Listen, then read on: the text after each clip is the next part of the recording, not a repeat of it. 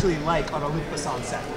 It's the most fun you'll ever have as an actor. I mean, Luc has so much fun making his films, especially this one. It's the film he's wanted to make all his life. He shows up to set every day, and you can tell it's like he's living his dream. His dream is coming true, and that's contagious, for sure. What is it like It's his taking, passion project, so what's it like taking on this particular comic and bringing it to life?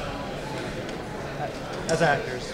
Yeah, well, it's fun. I mean, there's a lot that's really cool about it in that there's a great history of it, you know, and being kind of like the original space opera and something that things like Star Wars pretty obviously took from. So in a lot of ways it's the original, but we're the new kids on the block. You know, it's something people haven't heard of but should have, and to bring that to the public consciousness is pretty awesome. yeah, there's so much people don't know about it, and that's really exciting to feel the buzz and what people are going to see. It's really cool.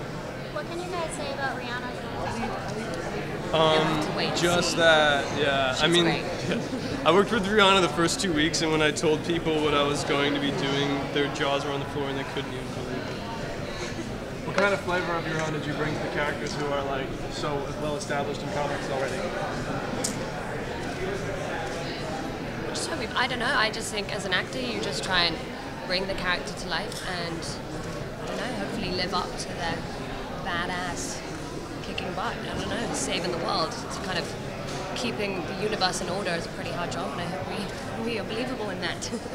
Do you stick to the script, or do you look at the source material for clues?